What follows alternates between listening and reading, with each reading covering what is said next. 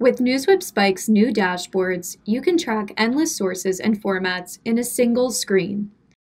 Spike is the only tool that lets you keep a pulse on what's happening across any social page or site, with our patented performance metrics to rank stories.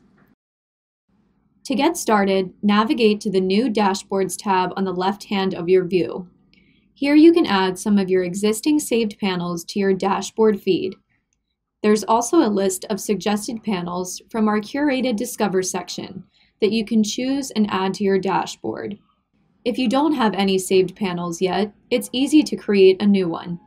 Click Build a New Panel at the bottom of your window. You'll then be able to add this to your live updating dashboard feed.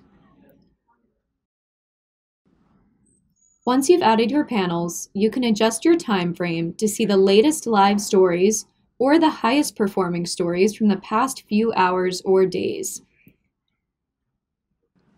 At any time, you can add more panels via the plus icon at the end of your dashboard.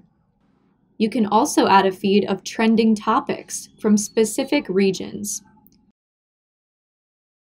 Spike's trending topics feeds show you the stories fueling conversation when you expand a selected topic.